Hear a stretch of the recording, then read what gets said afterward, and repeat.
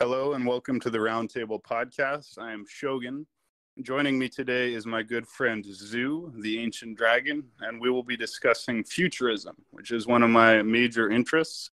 I would define futurism as the extrapolation of social and technological trends into the future in order to predict and analyze what that future will look like and what the implication of those changes would be for humanity.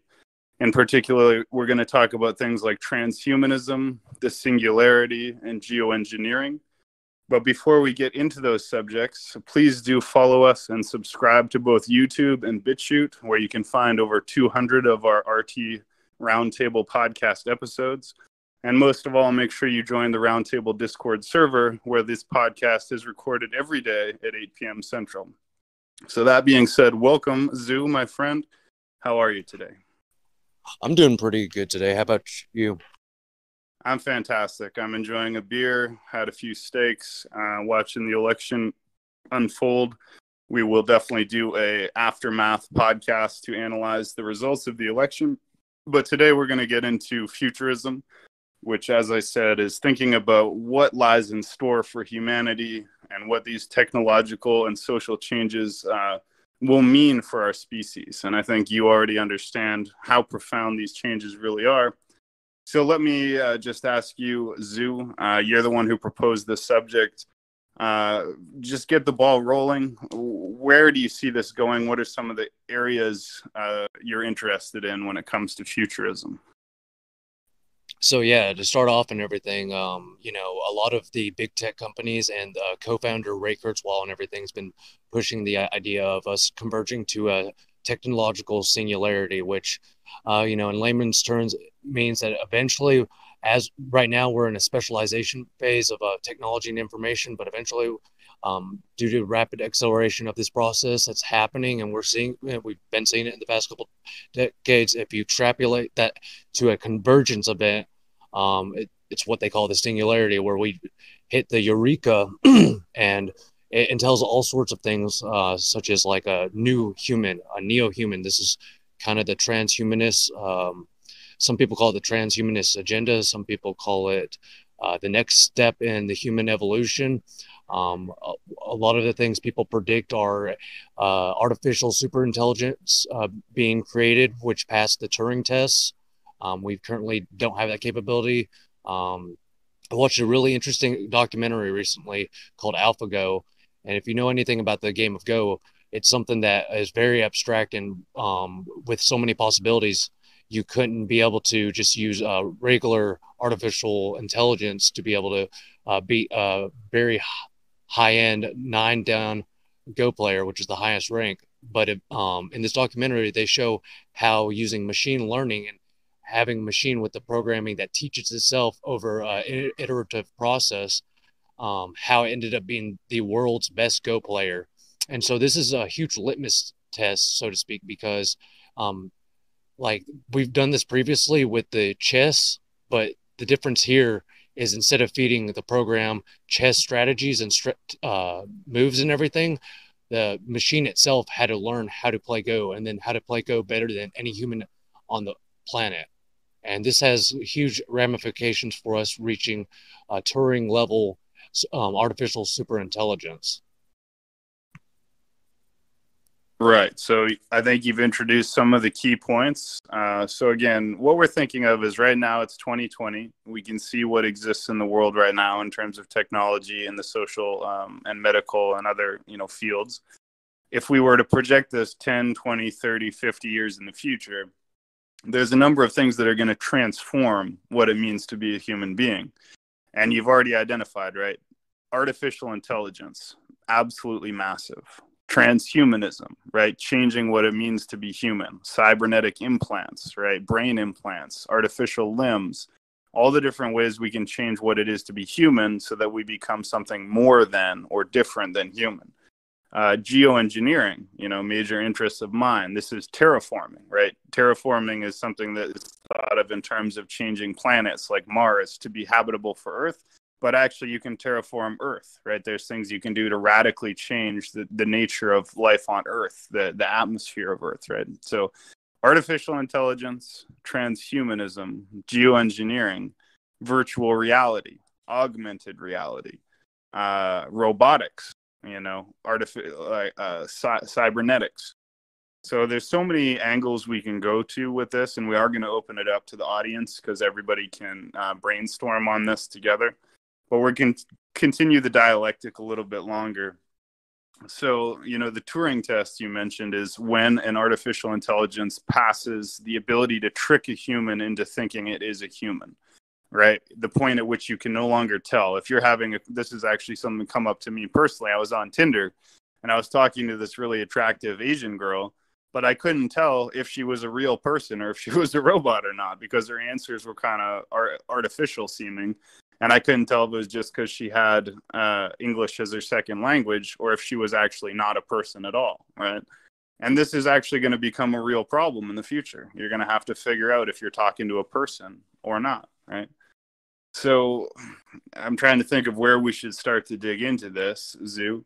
But I mean, let's start with transhumanism, okay? So transhumanism, again, altering the human organism, the brain, the body, so that it becomes something more than or different than humans. Like, what is your take on this? What are some aspects of this you're interested in? And generally, what do you think about it?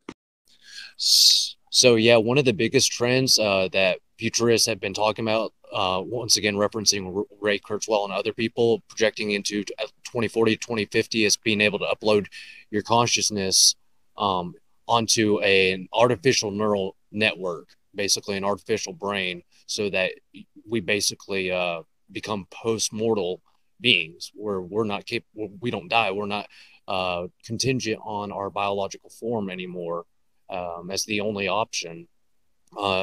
This has really huge implications because this could be the so-called elixir of life, as the philosophers have tried looking for ages, where we've obtained a form of immortality, so to speak. Another huge thing is trends in our understandings of genomes, personal genomes, and genetic engineering, and our instrumentation in those fields. If you extrapolate this further on and we start developing actual tools and viruses and stuff like that, or just methods in general to manipulate genetics, as you've probably seen in countless sci-fi movies, there will eventually be designer babies and designer humans. Then you also touched on the cybernetics part, which is really important. So, for example, you have like contacts lens that have all your augmented reality software hooked into it, so that you can see the world without any sort of fancy glasses or anything, with the assistance of augmented reality. You'd be just looking with your eyes like you do now, and you can see the time by looking at the up right of your eye, and there's other technologies that they're inventing that are just mind-blowing, like thought to text programming, where you just think it and you can convert your thought into a text or a writing format. And essentially transhumanism is kind of where all this futuristic ideas and trends in current technology is going to converge, where like tattoo parlors and everything, you'll have cybernetic shops that you can visit, and you can get these cybernetic augmentation to your body. You can upgrade your IQ or your processing speed. You could, all sorts of stuff, it looks like we might be able to do within the next 20, 30, 40 years. Absolutely correct. So if I were to lay it out in a timeline, right, probably the first thing that will happen is transhumanism. Actually, transhumanism has already happened. A few examples: a person who loses an arm. There's a Navy SEAL. He lost like an arm and a leg in a shark attack, and he was given a prosthetic artificial arm and a leg, and he can actually pick up a Coke can. They can actually feel things now, right? Like the arm can actually feel sensation. He has a leg that actually functions. So that's amazing, right? He's a cyborg, right? But then, like, I'm bipolar. Everybody knows I'm bipolar. Well, they actually have a brain implant that they can put in your brain that it detects when you're having a manic episode, and it literally balances the electrical activity in your brain and neutralizes it, right? So it's a brain implant that solves this problem, right? There's people who have eyes. They've lost an eye, and they can actually see, an approximation of vision through an artificial eye. Right. So all of these things go in the direction of transhumanism. You could also talk about like nootropic drugs that increase your intelligence. Right. So if you're already a genius, but your parents are giving you some nootropic cocktail of drugs that actually makes you even more intelligent than you could be otherwise, then your intelligence is at an even higher level. And then you can talk about Elon Musk and the Neuralink, right? So the Neuralink is a brain interface where you could essentially plug your brain into a computer and directly interface with the computer, right? And then you have augmented reality. So augmented reality would be like a Navy SEAL is going to war and he sees like displays over his eyes of text that says like target wounded, critical target, like target out of range, friendly target, do not fire, right? And it's literally putting tactical overlays over your vision. That's called augmented reality, right? A stupid form of augmented reality, or not stupid, but just commercial, would be in the future, a kid will be able to put on glasses or even eye implants, and he'll see the Pokemon in his environment, right? So while he's walking to school, he sees Pikachu pop out from behind a tree and he can catch the Pikachu. That would be augmented reality, right? And then, of course, virtual reality. I've experienced that, right? That's actually mind-blowing. A fully immersive 3D virtual reality situation where it totally fools your brain into thinking it's real, but it's virtual. So there's all of that, right? That's what we can do to humans to change them with technology to reach a new level that's out of the reach of what an organic human can reach. So call that transhumanism. Now, the second effect is artificial intelligence. Artificial intelligence, and I'll try not to go too long, is, already exists, right? It already exists. And artificial intelligence is used for things like playing chess, playing Jeopardy, playing Go. And so in these limited arrangements, artificial intelligence can already outperform humans. But what we don't have yet is what's called artificial general intelligence. So the human being is generally intelligent, right? A human being cannot only play chess or only play Go or only play Jeopardy. We can literally do anything. So if you take an intelligent person, you can give them any different task and they can actually do that task over time because their intelligence can be applied to anything. This is absolutely amazing, right? We take it for granted, but that's what we are. We are incredible creatures. Now, we do not yet have a robot that can do that, but in the future, we will have AGI, artificial general intelligence. Now, the singularity is when so the Turing test is when artificial general intelligence is indistinguishable from a human. So when you're talking to the AI, you can't tell whether it's a human or not because it's able to answer. You say, "How was your day?" "Oh, my day was great. How was yours?" "What's your favorite food?" "I love chocolate ice cream, but sometimes I like vanilla," right? If the robot answers well enough, the AI answers well enough, you won't be able to tell if it's an AI or not.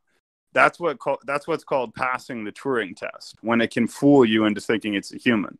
But an even further milestone is called the singularity. The singularity is when artificial intelligence surpasses human intelligence, and from that point on, we'll never catch up again, right? That's when we become, so to speak, obsolete. Just like monkeys, right? Monkeys don't determine policy. Monkeys don't make technology. They are intelligent, but they're not as intelligent as humans, so they really don't have any say in what happens. Well, once artificial intelligence surpasses humans, we become like the monkeys, right? They leave us in the dust. So that's a big deal. That's the singularity, and that's one of the most significant, changes that will happen in our time, right? So I don't know if you have any take on that before I monologue further, Zoo. Yeah, so there's kind of three classifications of AI in this futuristic sense. Shogun's already outlined two of them. There's a regular AI that we have, and then there's AGI, which is artificial intelligence that passes the Turing test. And then what you have is futurists are currently talking about a concept known as artificial superintelligence, which is basically post-singularity or singularity level AI that is exponentially more intelligent than all of humanity. Like, you could put the ASI to it wouldn't just pass a Turing test. It would be hyper Turing efficient, and it would be able to outcomplete humans in just about any task. An interesting thing they're also been talking about more recently in the past like year or so is the emergence of ASI and merging our consciousness with ASI so that it becomes basically symbiotic as a potential way of ensuring that humans don't become obsolete and there's no robotic takeover of mankind. Right. And that is sort of, in my opinion, the determining factor of our future is what happens with the singularity, what happens with ASI. Does it exterminate us? Does it enslave us? Does it serve us? Right? Because if it serves us, it could actually create utopia. It could create a paradise, right? The perfect allocation of resources, solve all our problems, and then we'll have a paradise, heaven on earth, right? If we create a singularity intelligence that actually has human best interests at mind, it'll solve our environmental problems, it'll solve our economic problems, our ecological problems. But on the flip side, if we fuck it up, well, the Matrix is one example, right? Where we're kind of enslaved as batteries to feed the thing. It could just render us down for meat or just wipe us out like the Terminator. So this is, I think, in my opinion, there's at least three existential threats that are faced by humanity in the near future. Number one is ecological collapse, right? If we terminate our ecosystem to the point that it can't sustain our life anymore, then we all go extinct. That's the most likely and the most serious threat. Number two is the artificial intelligence. If the artificial intelligence turns against us, like Terminator, well, then it'll wipe us out, you know. And number three is human social conflict, you know, World War III, nuclear war between Russia and China and America. That'll wipe us out too. So if we're talking about futurism, we have to realize that all three of those are near human extinction possibilities. And if we want to survive to achieve what we ultimately want, which is a space age future, right, a Star Trek future, then we have to survive those three existential threats. We can't wipe out our ecosystem. We cannot create an artificial intelligence that'll destroy us. And we can't go to war with each other with nuclear or more powerful weapons, and that will wipe us out. So is there more that you want to say on these topics, Zoo? Any of these three? Yeah, so you covered really well the dystopia aspects of this. And since I'm more on the optimistic side, I just want to quickly cover utopia possibilities of, you know, space conquering neo-humanity, essentially where humans have evolved to the next step because of emergence of consciousness and, you know, not just being biological, but silicon-based, being able to switch freely between the two because it's just one huge neural network connected to each other. You know, merging our consciousness with artificial super intelligence to basically have control over that and be able to use all these machine learning capabilities to pick up skills and information far more than a normal human could ever achieve in a lifetime within hours because of the processing speed and basically being able to rewrite our biological neural networks as we process information, have a better understanding of it. So what essentially this would look like is, you know, a human that is, you know, 1,000+ IQ, who's able to pick up skills through advanced machine learning that they can understand. You know, it seeps into their subconscious, and then, you know, like the Matrix, where Neo is uploading skills and techniques to him while he's inside of the Matrix. That's right. And let me know if I'm reminding any time, please. But yeah, we can't underestimate the utopian and positive possibilities of this, right? I mean, absolutely. With a neural and a brain implant, you could download all the world's knowledge in a few minutes or a few seconds. You could be immortal. You could stop your telomeres, right, from shortening every time the cells reproduce, and you could live for hundreds of years or thousands of years. You could replace failing organs with artificial organs. You know, you could have better than 20/20 vision. You could have superhuman strength. You could have a paired AI, right? So each human could have a paired AI that inhabits them, that helps them with everything they do. So it just, in any time, you could ask a question. Oh, Zoo, you know, you could have an AI called Zoo 2. And you could say, Zoo 2, what's the fastest way to work? Zoo 2, what should I do about this situation? Zoo2, what's the answer to this question? And it would just automatically give you an answer, right? You'd never have to be in doubt about anything. Now, if we take it even further, not only could you be super strong, super fast, super smart, live longer, super healthy, you would never die, right? And you could actually upload your consciousness into an artificial reality, right? So if you were able to create, using a quantum supercomputer, a simulated reality that was just as real as the real world, right? It could be based on this world, right? An actual one-to-one map of this world, or it could be a fantasy world like World of Warcraft, right? Or something like that.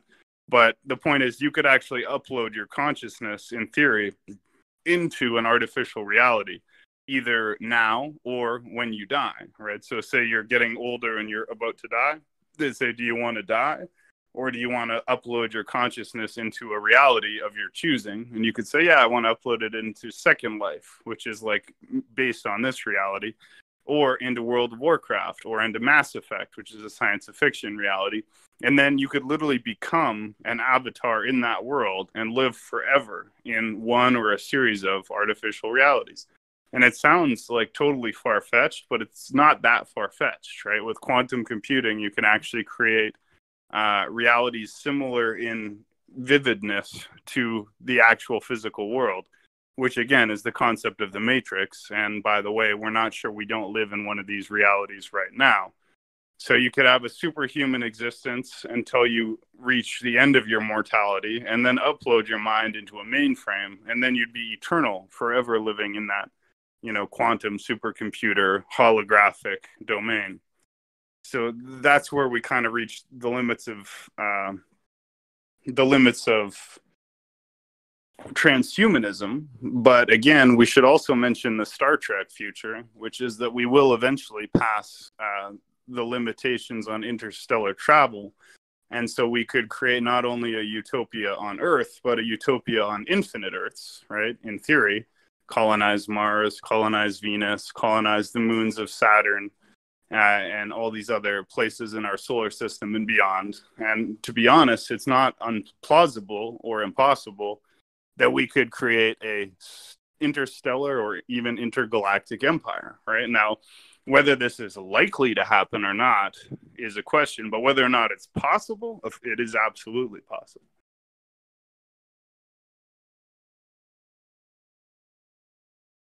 So I forgot the formatting. Am I able to chime in? Or are you fine? Yeah, we've been going for a good amount of time, so why don't we just open it up now to audience? Anyone wants to speak? Now's your chance. Well, so I have a couple technologies that were not discussed quite yet. So there's companies out there, there's people out there that have been trying to figure out how to psychologically operate on humans, and that's kind of my forte when it comes to the research I've done. The U.S. Air Force was putting a lot of money into projected kinetic holograms, which would mimic a reality for somebody that wasn't able to understand it was a hologram, like at the distance, for example. There is a technology called synthetic telepathy, which is the microwave auditory effect. Now, if you attach this thing, this microwave auditory effect to a robot that's going to then be able to communicate to people at any place at any time from a tower that they have set up, for example, this is going to be the effective future that we're seeing. They're going to build all these cities with towers with long-range acoustic devices on it and be able to beam orders to people, because they're already testing this for the Pentagon and for military right now. They're testing it for psychological operations. They're testing it for command in the field, all kinds of stuff. So they're effectively going to be like taking orders from a machine, which is fine, like they sign up for that and all that. And then these projected holograms are going to be able to further psychologically operate on the human. So if you, for example, wanted one of the ones that you talk about, fake alien invasion, right? You could literally make holograms of hundreds of flying UFOs that aren't really there, but they look like they are to people on the ground. And there's lots of stuff out there discussing some of their uses of this. So when we start turning over to artificial intelligence, that's going to expand our consciousness. It's also going to try and control us, because it already has a built-in modality of controlling us through things like what I just explained. And it's a lot easier to do synthetic telepathy than anybody wants to admit. There's machines right now you can buy for $70,000, and you could put them in a truck and go right outside somebody's house and literally, while they're sleeping, just aim it at their head and say, vote for Trump, vote for Trump, vote for Hillary, etc. So, and eventually this will all be wireless, connected up and set up around major cities. The human body resonates at like 10 to 20 hertz too. So frequencies that can be modulated with an artificial intelligence. They can find out what frequency to knock you asleep, wake you up, give you a panic attack by exciting what's called your vagus nerve, which is attached to your heart, stomach, and brain. And if you excite that with a certain frequency at a targeted energy, it will give you a panic attack and you'll think you're like dying. So all these things coupled into what like robots will get, like the robot's not going to use bullets on you type stuff. It's going to use what I'm talking about right now.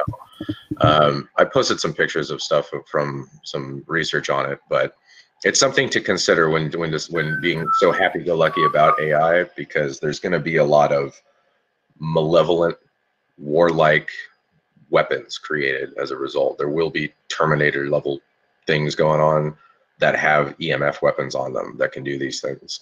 It's going to be weird. I'm more of a I'm a little pessimistic when it comes to it, just because I've seen and understand what these high tech guys are really thinking and working on, and what their goals are and their ideology of how they view the world and human rights. People like Kurzweil and all those guys talking about AI. We really need to teach these AIs that we're creating to not do this shit, because once it gets to that point, like we're literally going to be puppets being vibrated all day otherwise. But anyway, that's all I did. Very good points. Very good contribution.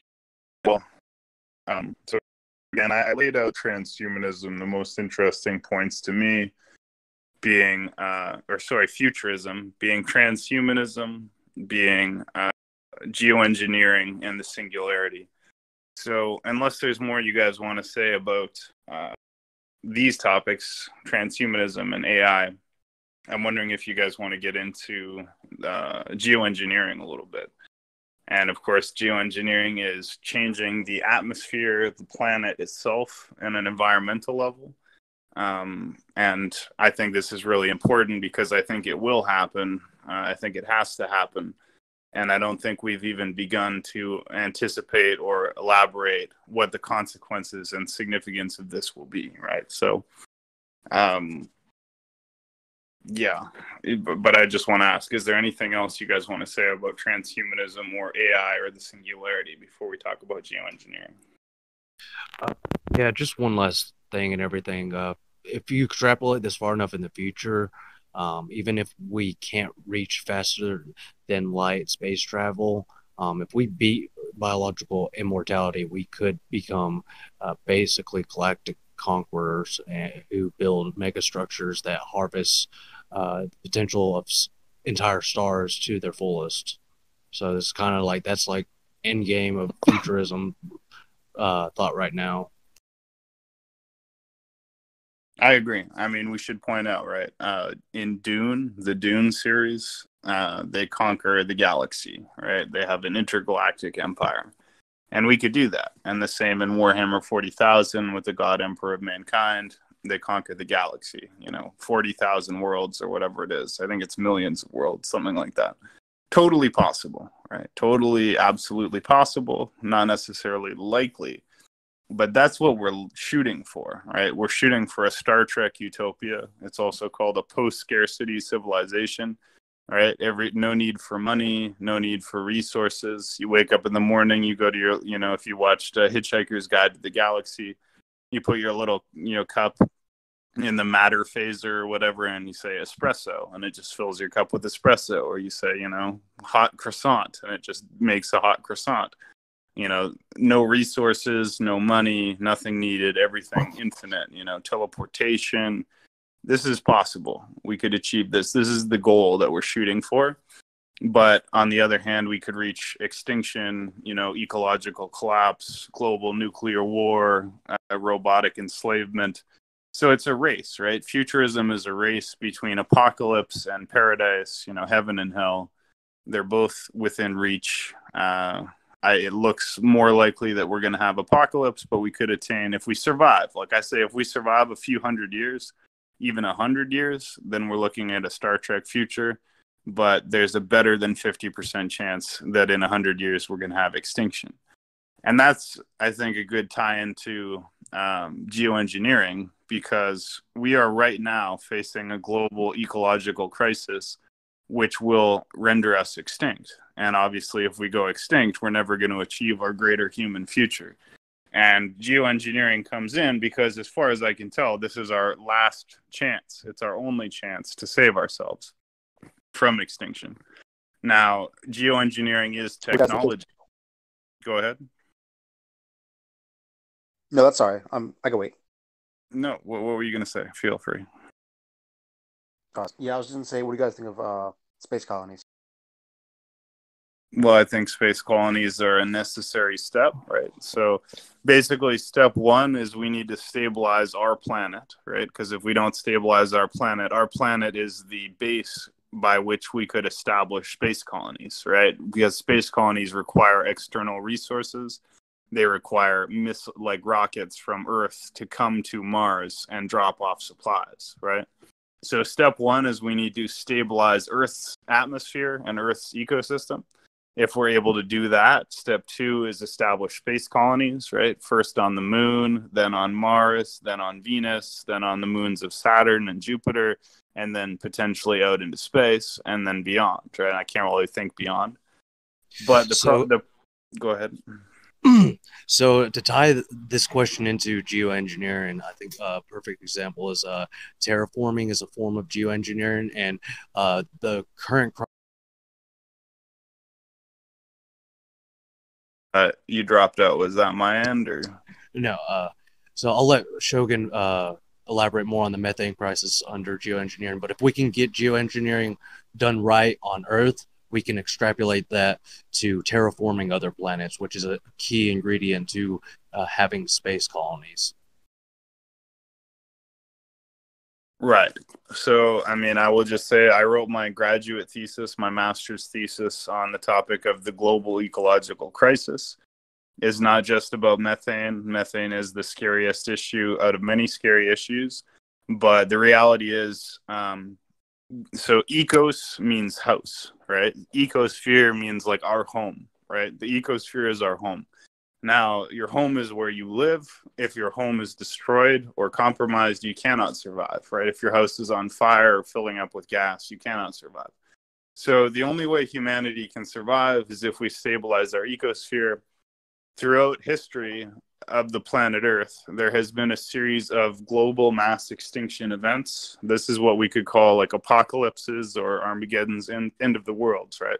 So the world has actually ended about 6 times, maybe more, in the geological history of the Earth. There was the Precambrian oxygen holocaust. There was the meteor impact that wiped out the dinosaurs. There was the eruption of Krakatoa, which was a supervolcano. So multiple ways that Earth's life has basically ended. And to be a mass extinction, we call it like more than 95% of life on Earth dies. And that includes plants, insects, animals, right? So we are currently in the 7th, at least the 7th global mass extinction. It's happening right now. People don't know this, but it's already started. This isn't like in the future. This is already happening, right? Now, this is called the Anthropocene. Anthro means human, Pocene, whatever, means age, the age of humanity. But we've destroyed all the forests, we've fished out the oceans, we've polluted everything, contaminated everything. And so life is not able to adapt to the stress that humans are putting on it. So this altogether is the global ecological collapse, right? And it's well underway, and over 50% of life is basically already gone, and even more of it's going to go.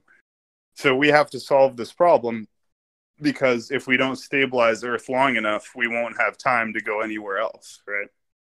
Now, the big problem to me is, okay, so the problem we have is caused by overpopulation, too many people, overconsumption, people consuming too much, waste and pollution, people producing waste and detritus from what they do, and energy inefficiency, so on and so forth. You know, ineffective forms of energy, right? But the big problem is methane, and I'm going to have to do a whole podcast on this in the future, just on this subject. But yeah, right now, okay, so there are vast reservoirs of methane under the ocean, under the ice, under the permafrost, under the peatlands. Unbelievably huge amounts of methane exist there. That methane has been trapped under the permafrost, which means permanently frozen, for hundreds of thousands or millions of years. But now, because of the push of human global warming, right, carbon or whatever that we emitted, we've warmed the planet enough that the ice has melted, and now that methane is coming out. Now, that's literally happening now. Like, these articles are coming out from, like, the last few days. Like, this is current to the, like, within this week and within the last couple of years. This methane is getting out. Now, the problem is when this methane gets out, this little frost covering dissolves, we start getting the bubbles coming up. That's what's happening now. But when that methane passes a tipping point, it will come up like broop, broop, like all at once, like a fart, like all at once. Now, this is the end of the world, folks. This will cause a massive warming event. And unfortunately, we know exactly what will happen because this happened once before in Earth's history. And when it happened last time, it was the worst mass extinction event in not human history, in the history of the planet Earth. And I think it's over 99% of life on Earth died. They called it the Great Dying. That's what they called it. So, in other words, I hate to tell you if you haven't heard of this before, the world is ending right now. We are in the end of the world. This is the fucking apocalypse right now. And within the very near future, we will all die. There is no way we can survive this. Now, there is one way we can survive this, and it's geoengineering, right? So we need to technologically and scientifically intervene in the Earth's atmosphere in such a way as to cool the planet sufficiently to counteract the massive overheating that will be caused by the release of these methane reservoirs. So if we don't do global geoengineering now, we can literally kiss our ass goodbye. And so when I talk about futurism, I talk about, do we do geoengineering? We have to. It's our only hope. Yeah, one of the ways scientists are currently looking at counteracting problems like this is using diatomic or monoatomic gold particles and putting them in the atmosphere, basically, to help reflect sunlight and everything, or you act as a filter to cool down the planet. If we cannot solve this problem, then all the futurism talk, all the possible dystopia or utopia becomes nothing. It ends up being humanity loses, end game, apocalypse. There might be a remnant if we're lucky. A remnant might survive, but without geoengineering, we will not beat global climate change. Yeah, that's right. I mean, basically, we have in front of us this like incredible future, right? This incredible Star Trek future, Star Trek, Star Wars, Dune, whatever you want to say, right? This amazing future. But if our little planet that we're stuck on now dies off, then obviously we'll never achieve it. And unfortunately now this methane is venting. And that means that we are literally going to have a rapid, uncontrollable heating event starting right now, like today, right? November 3rd, 2020, into the future. And it will literally cook us alive, right? All our crops will die and there'll be forest fires. All the forests will light on fire. The sky will fill with smoke. The atmosphere itself might actually light on fire. And will all burn and melt, right? Which is actually in the Bible. It says the heavens will pass away with a roar, the earth will be melted with fire, and all things will be destroyed in heat. And that appears to me to be what's actually going to happen.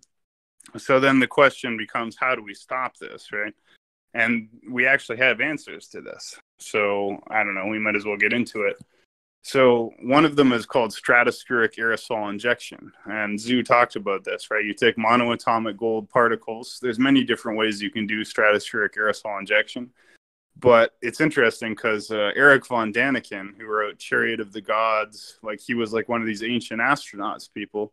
He actually said these aliens came to Earth in ancient times to mine gold. And when they asked him why did they mine gold, he said because their atmosphere was overheating. Their planet was overheating and they needed gold to seed their atmosphere to cool down their planet. Well, it turns out that's a totally valid thing, and that's actually works. Sorry, that actually works. And so he may have been onto something there. But yes, you can seed the atmosphere with gold to do this. You can also do it with coal fly ash and other things. But basically, it's like chemtrails. You know, you fill the atmosphere with particles. Those particles reflect solar radiation back into space. That's what you call albedo. Albedo is the amount of solar radiation the Earth radiates back into space. And albedo comes from, for example, ice, right? So ice cover, when there's ice, it reflects solar radiation back into space. Well, as you guys know, the ice has been melting, right? The Arctic ice, the Antarctic ice has been melting. The more the ice melts, the less albedo there is, the more the Earth absorbs heat instead of reflecting it, which of course melts more ice. It's a series of chain reactions, right? And in the permafrost, you'll see this melting of the ice. The ice makes a hole. The methane vents out of the hole. The methane heats the atmosphere. More ice melts. More holes open up. And it's a chain reaction. So the problem is right now is just the beginning. But this is like dominoes. Like it's once it gets going, it's going to go faster and faster. So the point is, if you put particles or mirrors, you can actually put mirrors in space, either big or small, and they'll reflect solar radiation back into space and cool the planet. Now, if we did enough stratospheric aerosol injection to reflect enough solar radiation back into space, we could cool the planet enough that the permafrost and the ice would melt again, which would then trap the methane before it releases. But I cannot stress enough, we probably have 5 years to do this. Like, this is not very much time at all. But we can do this, right? And we have to do this. And now we don't want to do coal fly ash, because if we do coal fly ash, which is the most economical and easy way to do it, yes, it'll work, but we'll all get cystic fibrosis and lung diseases because we'll be breathing in coal fly ash. So that's not good. Now, the monoatomic gold, that would be like the caviar. That'd be like the pristine. That'd probably make us all fucking immortal and shit. Monoatomic gold is supposed to be very good for you. The one I prefer, though, is we take all the battleships, all the aircraft carriers, all the naval vessels of the world, China, Russia, and America. You retrofit them so that they suck seawater up the bottom. They put them through an engine in the middle, and they shoot out clouds, right? They just vaporize seawater, and they leave trails of clouds behind them, right? They're shooting up steam, basically. And so what we do is we have these naval vessels go back and forth across the ocean. Instead of waging war, they'd be creating huge clouds of cloud cover, just vaporized seawater. And that cloud cover would reflect solar radiation, create albedo, and cool the Earth. And that basically is the name of the game, is cool the Earth, because the methane is going to heat the Earth. And if we don't counteract it, we're going to die of heat, which is not a good way to die. I mean, yeah, not just that, massive flooding on the earth, not being able to produce crops and agriculture like we used to because of the changes in climate, overheating that will cause mass extinction of animals that we depend on for food. I mean, on the flip note, though, if we can figure out proper geoengineering techniques, methods, and technology, we could use this later on for terraforming, like I mentioned earlier. So either way, it becomes the most beneficial thing that scientists and world leaders and engineers should be focusing on, because we got one shot at this, and if we don't make it, then it's game over. You know, it's a huge reset. Yes. That's right. And I'll just mention that there's a few other things we can do. One is called ocean seeding, right? So you can actually seed the ocean with particles of iron. And if you seed the ocean with particles of iron, it will cause giant algal blooms, right? So entire parts of the ocean will become algae, like green. And that algae will suck greenhouse gases out of the atmosphere, which will clean the atmosphere. But of course, that will cause, huge ecological problems in its own right. There's other things we can do, like carbon sequestration and storage. You can make huge devices that literally pump the greenhouse gases out of the atmosphere into the ground and store them underground. And you can even do things like create like gigantic mirrors, like satellites, like huge satellites that reflect solar radiation back into space. But as far as I can tell, the main one is going to be stratospheric aerosol injection. I can post images that show how this is actually done. But the point I want to make is this, right? It's like we will see geoengineering, right? So one of the possibilities of this is the sky would actually become gray and not blue anymore, which would be horrible tragedy, right? Horrible tragedy. But what it would mean is the sky is now reflecting solar radiation back into space so that we don't overheat and die. And that would allow us then in our laboratories to develop the artificial intelligence, the transhumanism, the cybernetics, the robotics, and all these different things that can allow us to have virtual reality, augmented reality, upload our consciousness to a mainframe, have cybernetic brains, and eventually make spaceships, go to outer space, colonize other planets, right? So I guess what I want to make clear about this is like, if we want to have the Star Trek future, we have to do geoengineering. If we don't do geoengineering, we're looking at global human extinction in one lifetime, right? In our lifetime. Like I'm 33, and I don't see a very good chance that my children will exist, let alone grow up. Like we are about to go extinct. But if we don't go extinct, we can literally colonize space. Well, so Shogun, have you done any research into foundations like the WFF, the World Wildlife Fund, that's funded by the Rockefellers through the United Nations, or the Rothschilds rather, not Rockefellers, through the United Nations? They've displaced indigenous tribes across the planet Earth quite extensively, and there is something there's a form of geoengineering they're working towards, which is what Alex Jones talks about, which is Agenda 2030 and Agenda 21, where this plan is to basically force people in from the major cities, or all into major cities effectively, and have super cities, and then save the rest of the world for whatever else they want, for resources, trees, and whatnot. But there's also another study done by the United Nations about population, and they believe that the population will level out based on all kinds of factors at around 12 billion. So we will hit a peak at 12 that should carry it through there, because by that time all the other nations of the world will have all the medications, running water, whatever, birth control, et cetera, going on in their countries and worlds. So I mean, there is a lot of thought going into this stuff, and geoengineering itself, you're talking like the lungs of the earth in Brazil and how they're hacking them down. And so a lot of that stuff, again, is this land is being reappropriated from indigenous people. The indigenous people won't be tearing it down, but these other groups are doing this. Nestle is doing a lot of fucked up shit around the world. So there's regulations that, without any kind of like control through the United Nations or a centralized something, they'll go wild. The corporations will go wild, and you can't, like, what are you going to do? Send the military at these corporations that are fucking the land up at that point? In like Brazil, for example, what are you going to invade Brazil? Are we going to invade Mexico to get rid of the cartels? It's like getting really fucky lately. Yes, I agree. And there is a downside to such things. I don't know whether World Wildlife Fund is overall negative or positive.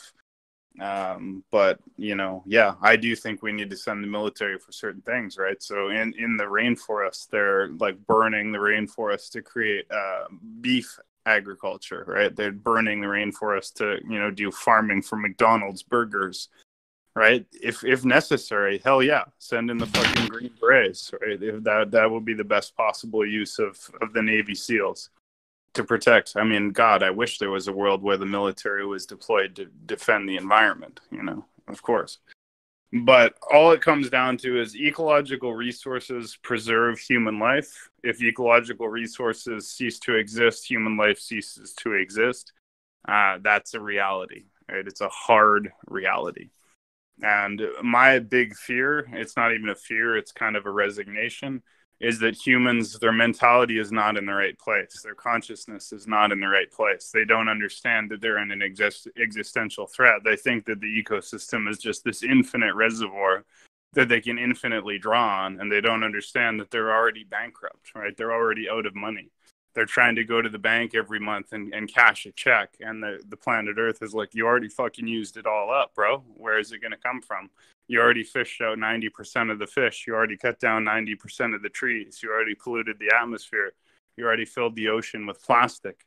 You know, and people are just like, oh yeah, Earth provides everything we need. Yeah, it did, but it's There too is late. there is quite a lot of effort right now going into planting trees. I think there was a big effort, like $1 billion in India, a bunch in Africa. There's a lot of stuff going on to actually plant these trees. There's a story, one guy, and I think it was Vietnam. He planted trees in an entire like couple acre location, and 10 years later it's now like a fucking rainforest, and it was totally barren, and they have before and after pictures of stuff. So it is possible to do these things, and there is effort to do it and make awareness of it. So while I agree it is a very dangerous thing we're dealing with when it comes to the earth, it is something that effort is being put into.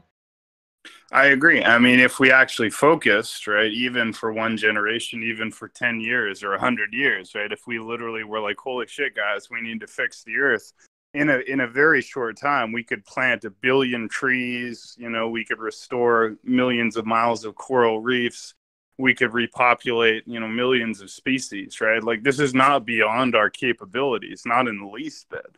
The problem is, though, that we focus our energies on military, weapons, technology, economy, the stock market, and we just pollute and waste, right? So it requires a consciousness shift. People need to wake up, shit their pants in fear, and then fucking save their lives, right? Because people have shown that they can do this, right? Like when the Germans or the Japanese were our enemies, we figured out the Manhattan Project and we made nuclear bombs. When we wanted to have the moon race with the Soviets, we figured out how to put a man on the moon. Like, we just need to wake up and realize that that's the kind of problem we're facing. And we need to do it not just as one nation, but as a global initiative, right? I agree, but to fear porn it and scare the shit out of people and guilt them into it, trust me, I know what you know type stuff. So I'm not saying, but the efforts that people have been making has literally been to scare the shit out of people, guilt the shit out of people, and force them into a mode that without any kind of education on it. You know, like it's kind of rough. It's a little off topic, but sorry. No, actually, oh, go ahead. Go ahead.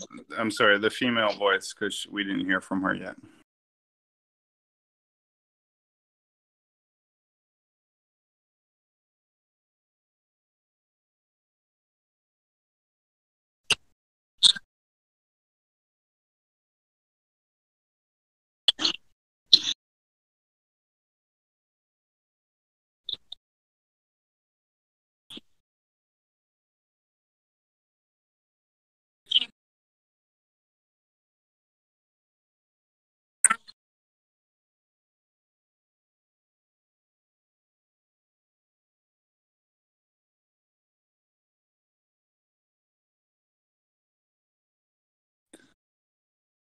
Yeah, and I understand what you're saying. And I say, like, people don't like fear porn, they don't like that, but this is an existential situation, right? We are actually facing human extinction, and you can call that fear porn, but that's the actual truth, right? There's no other way to tell it. So it's like, if a doctor tells you you have 1 month to live without treatment, you can't say, oh, that's fear porn. No, it's just your diagnosis. It's just the actual fact, right? Within 1 month, the cancer will kill you. So you need to find a cure within 1 month that will cure you, or you will die.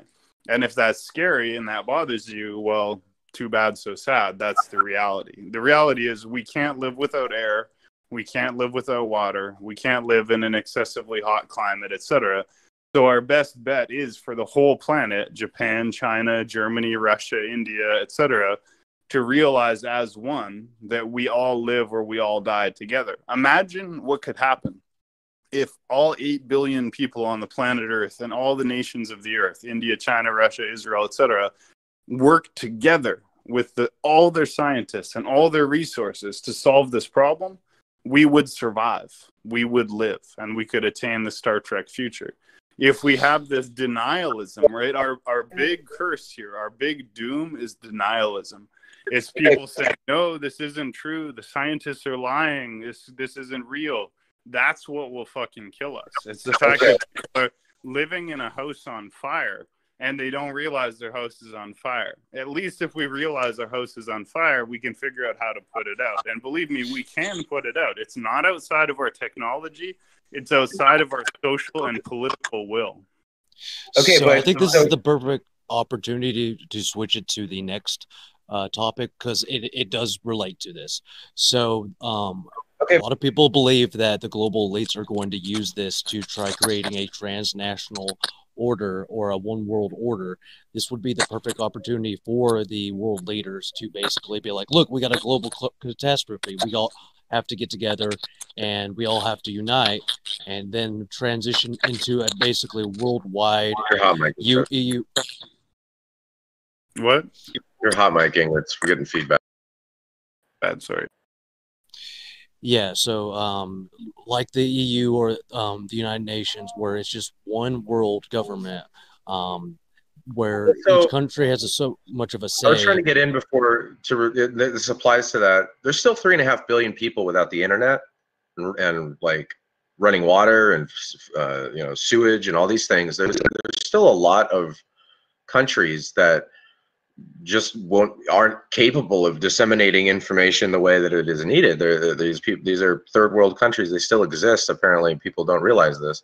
There's still large amounts of inequality going on in countries like Africa, for example. If you watch any of the women's rights things that are going on in Africa, it's like hell. There's still a lot of shit going on that they don't. These countries aren't prepared. And then if you step in like some kind of like big dick American or whatever Canadian, like they're just going to tell you to fuck off because like, like that's how I look at it. At least I think that these countries are not prepared, and they're living in like,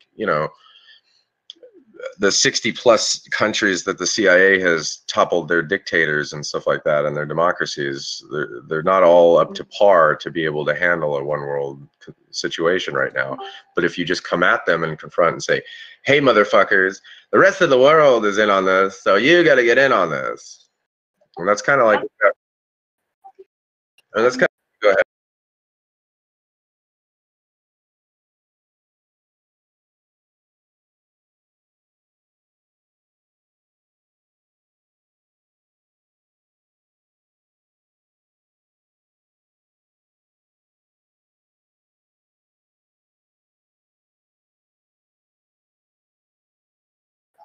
Well, and that's the thing, though. Like these guys, like I said, 3.5 people don't even have the internet, so they don't even know what artificial intelligence is. They're like, "What, God?" Like what?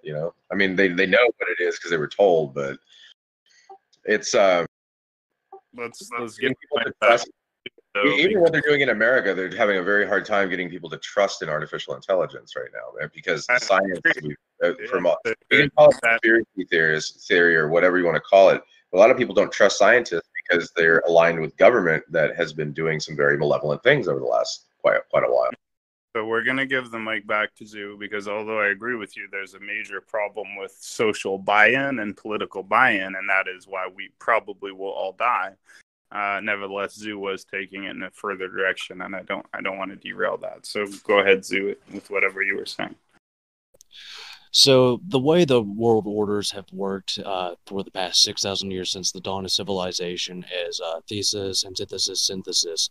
And I could very well see the possibility of future society moving towards a one world order, or the first ever transnational order, similar to the whole Tower of Babel all over again, except worldwide, not just centralized in Babylon, as in the Genesis 11 story. This has kind of been a hot topic amongst conspiracy theorists for a while, especially conspiracy theorists who are Christian, because this ties into end times biblical prophecy. eschatology sort of thing about how, say, for example, the elites could use this sort of event or an event like it, you know, a near human extinction event to be like, hey, we got to all get together and be part of one huge transnational or global government, and then start enacting things like one world currency, one world language, and use that opportunity to homogenize Homo sapiens as a whole into being one cohesive tribe, essentially. If you haven't watched it yet, I linked a video by the Corbett Report on the Great Reset. So the New World Order got turned into this, the World Economic Forum through Davos and all the guys that link up with that. They've basically repackaged the concept of New World Order, and I'm totally upfront with all of it too. So they're linking it to Agenda 2021 and 2030, COVID, and all this stuff. So this is the plan in the world for your planet. So if you are uninformed, I would definitely watch this episode at least, and maybe even more on the actual Great Reset. Klaus Schwab is the guy's name, and he wrote a book called COVID-19: The Great Reset, and is running this scenario with these very wealthy investors. Prince Charles, you know, all these guys are doing it. So their key phrases are equality and inclusivity and all this other stuff, except radical Islam, though. So there are globalists, internationalists that are working and collaborating with all these corporations. So it's not really conspiracy necessarily. It's they literally are getting together and trying to figure something out. But I would check it out. It's worth watching.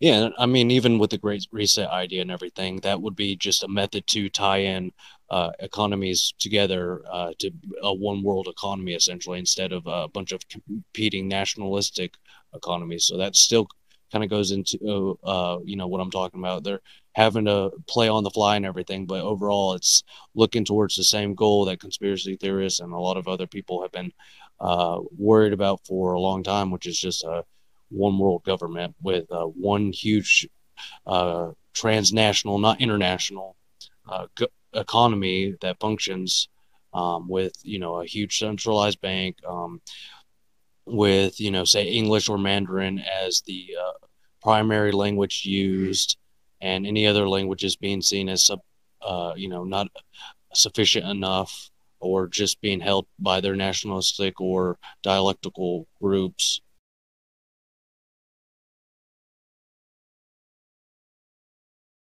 Yeah, and it's like there's lots of biblical stuff too. They talk about, you know, shattering all the cultures of the world. God spread all the cultures and all the religions of the world around the world, and languages and all this other stuff.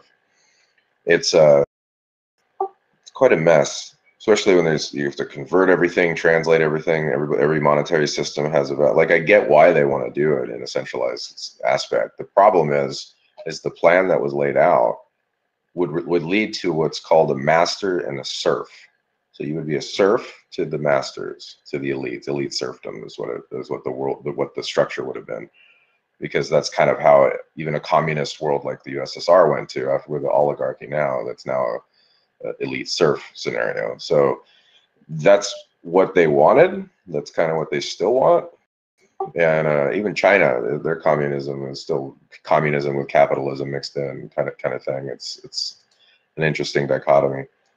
And there's currently three monetary world orders on the planet right now, between the shipping routes and everything that's going on. Like our Navy, the U.S. Navy protects a lot of the shipping routes right now for a lot of the tankers and shipping and all this stuff. So it's just, and then there's another map you can look at that's interesting to find out, is like what countries actually acquire components for things from other countries. Like China, they rely a certain percentage on other countries for their components, for cars, for, you know, for anything they need. America is actually at the best position right now for most of their stuff. The only things that we would have to rely on is, like, you know, a lot of hard drive stuff is made over in like Taiwan, for example. There was a tsunami that took out a couple plants that was made a lot of components for hard drives, and they were gone off the shelves for a couple of years, or 6 months or so. Point being is that if one economy shuts down, like in COVID, so COVID has showed the whole world where the weaknesses lie and where the trade routes lie. And so, I don't know, it should be interesting. And China's doing the One Belt, One Road stuff that's connecting a lot of shit through Africa. Yeah, so what you talked about and everything, goes back to the concept of there's nothing new under the sun. This is basically be a neo-Roman master-serf relationship that extended into medieval Europe times. It'd be almost like a neo-technocratic feudalism, so to speak, where people buy up so much of the private individuals buy up so much of a GDP debt, and if your GDP debt is owned by these other people, that you basically become their bondservant until you can pay it off. Or if you could pay it off, if you can't, then you're just a bondservant, until the day you die, sort of concept. This is something Yeah, they've wanted for a while. it's like that Rick and Morty episode with where they go inside the world, and it's like, oh, this is just slavery, but with extra steps. Yeah, exactly. It's a neo-slavery, oh, you're a bondservant, not a slave, semantics kind of thing.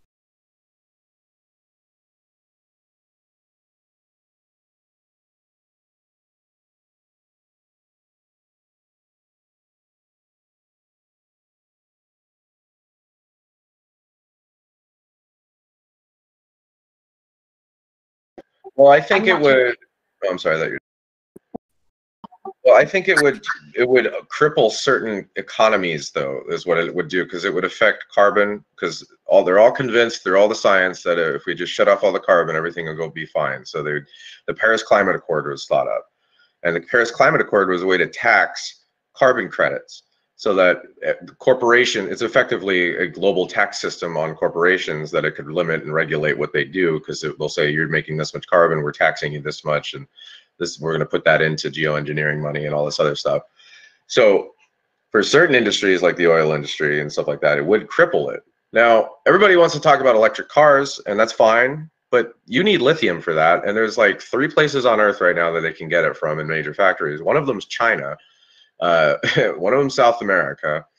So in order to get these technologies going, and whether you want to believe it or not, there's other technologies out there that many governments are hiding that have been in research for a long time. You can power a car with a glass of water. And they just don't want you to know that, because if you did that, it would crash what's called the petrodollar, which is the backing and foundation of almost all the economic systems of the world. So they're scared as shit to let us have these new technologies, which could potentially crash certain, financial interests of their banker buddies.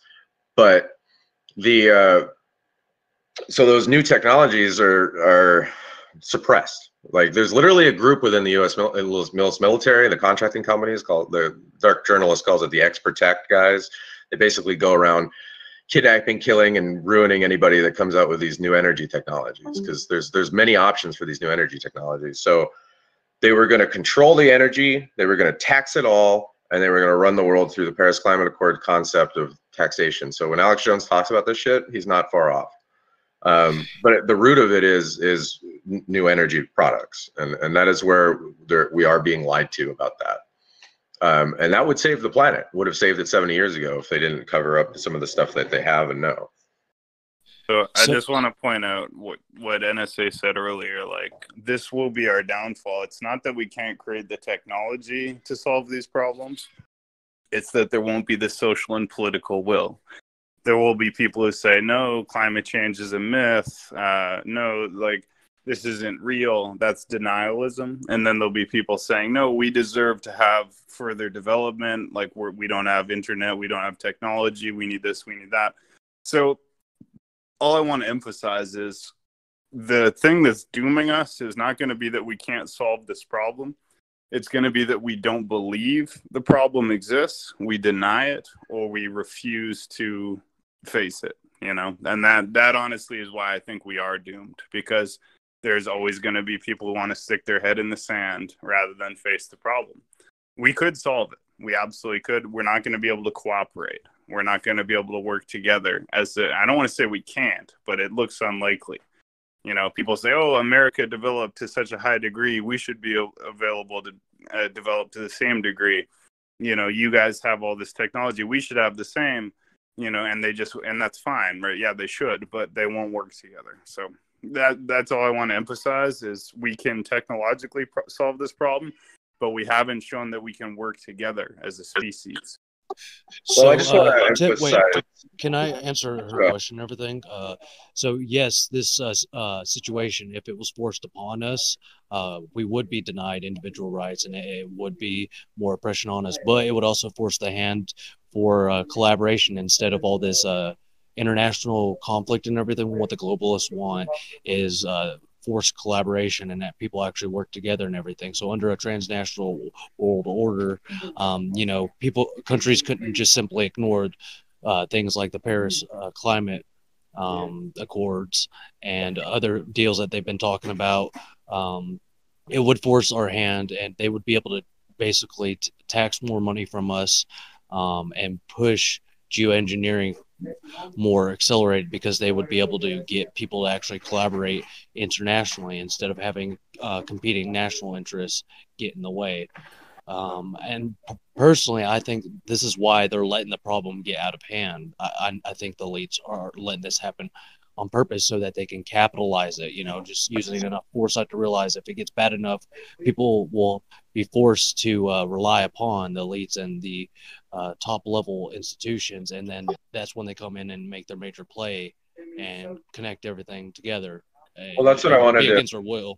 That's what I wanted to focus. That's what I wanted to emphasize, that we could have been off fossil fuels decades ago. They wanted to keep us on fossil fuels because it was linked to our monetary system, and then it was the Rockefeller Foundation is the foundation for all the research on this stuff too. When there's hundreds of millions of dollars put into it, and it's all fed through and they were biggest backers of the Paris Climate Accord. If you all know what the Rockefellers are, they own Standard Oil, which was this conglomerate oil company in the early 1900s that bought up everything. It was a monopoly, and they had to break it up, and they still kept going with it. So they had big interest in keeping oil as the thing. They suppressed for decades, and probably 50 to 100 years, all kinds of stuff. They for new technologies, for new energy. They were the push for the vehicle itself, which is really funny. They committed these crimes and raped the world of their oil and pumped all this carbon into the atmosphere, but at the same time are now shaming us all for what they've done. And they would lobby you against like bus transit and trains and things like that in major cities. That's why a lot of major cities don't have this anymore, because they lobbied it all out so that they would all rely on vehicles and spread it all out. So the entire transit system in America is like fucky right now. Most countries have way better systems that set up. So there's a ton of reasons why I believe that these elites fucked us all with the intention of making as much money off of us as they could, because again, they're sitting on. We could have had nuclear plants all over the place. We could be on next generation nuclear plants, thorium, all kinds of stuff to get off, all kinds of things like that. And then again, like I said, there's tons of energy systems that could be running a car right now that they've known about. So if you want blame, like you can't blame the politicians, you can't blame the countries or anything like that. You've got to blame these people in the oil companies that are funding this, because their empire relies on oil, and it has, and it always will. And all their money that they made off oil goes into other companies they invest and buy in. They own a lot of the education systems and things like that. The Rockefeller Foundation has been pushing all kinds of education agendas. So like that was the world order. It was run by that asshole that died recently, and like 101 with 7 heart transplants. But there's still 240 living Rockefellers right now, and they want to maintain their power. And they've got the entire fucking army, our intelligence community, everybody paid the fuck off. Yeah, something interesting you touched upon and everything is next gen fission energy production has been stifled because of you know behind the scenes machinations politically to prevent us from building nuclear plants and being able to be mostly nuclear producers, like countries like France. France gets most of its energy from nuclear, and furthermore, research into fusion has gone to the wayside, which would be, the holy grail of energy production that would completely destroy any need for oil. Personally, I think they're doing that on purpose so that, they can drain up the oil reserves and make use of all the hydrocarbons instead of letting it go to waste. And then moving on to fission or fusion production, at the last moment.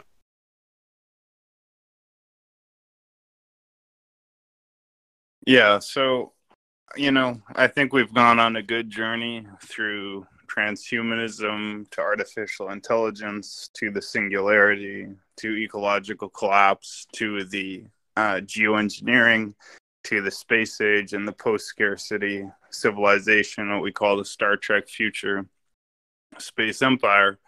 So I think we've covered our ground here, right? And what I want people to know is if we solve our ecological problem and we avoid war with one another, we can attain a future that is beyond our wildest dreams. But if we don't solve that problem, we will bring about a hell, right? And there's a book called The Road. I think it's McCarthy or McCormick or something. I can't remember who wrote the book, The Road. But it's a good description of what will happen if we allow this climate change problem to go to its natural extent. It is a horrific, horrific situation. So we are in a race between heaven and hell, between paradise and Armageddon, between, the Star Trek post-scarcity future and the absolute end of the world. So we need to focus on this, and my motto will be global geoengineering now. We need it now. It needs to start yesterday, okay? It needs to start fucking yesterday. And we don't have time to sit around and debate about it, and is it real and is it not? I'm sorry, it is real. We knew it was real a long time ago. I wrote my thesis about this many years ago, and it gave me nightmares for a long time. Well, everything I had nightmares about at the time was hypothetical. Now it's all actual, right? The things I was worried about as possibilities, they've not now all actually happened. And the problem is people are not going to believe me. They're not going to believe me, right? Even now, you're not going to believe me. You're going to think somehow this isn't true. And that's why we're probably all going to die. But I have hope that somehow it might work out. So maybe this podcast will reach some people and we'll do this, right? It's not that hard. Retrofit our fucking naval vessels to make artificial clouds, reflect some solar heat, cool the atmosphere a bit, freeze up that permafrost again, slow down or stop the release of that methane.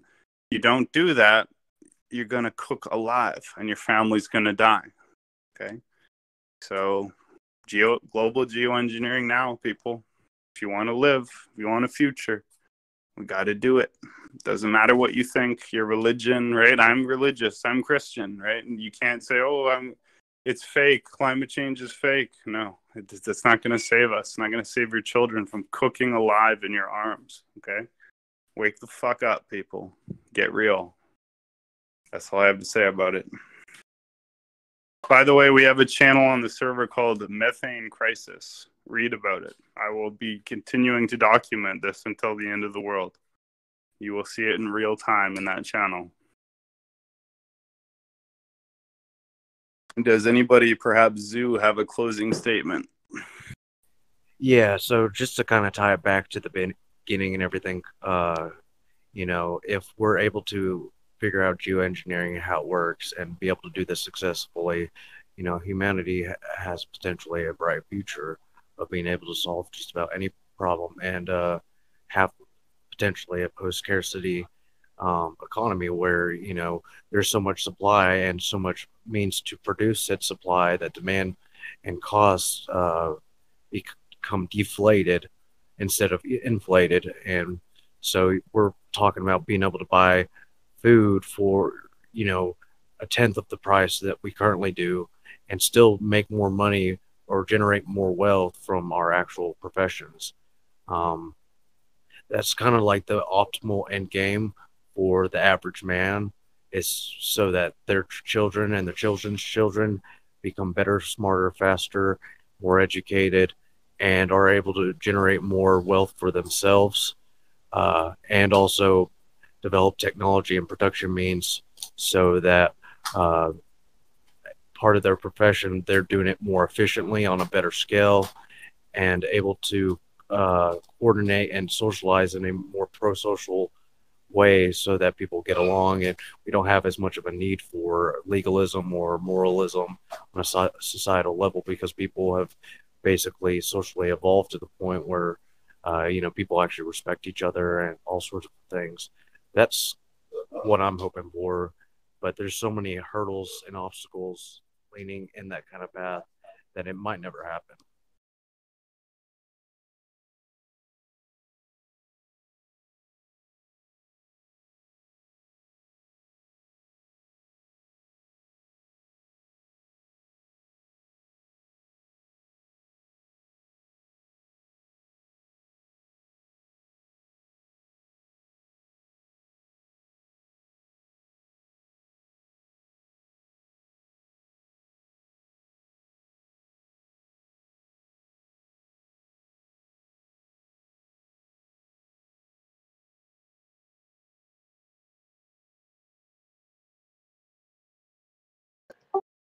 Oh yeah, on stratospheric aerosol injections, the Central Intelligence Agency is putting $10 billion into it, and that's discussed by John Brennan at the Council on Foreign Relations a couple of years back. So it's kind of interesting. They're actually putting that much money into it. All right, so this is what I want to close on. If we do global geoengineering now and we do it right, we can save our planet long enough for us to develop artificial intelligence, transhumanism, the singularity, and we can have the Star Trek future. If we don't do it, we'll die in just like, you know, deprivation and heat and fucking poverty and hunger, and it won't be any fun.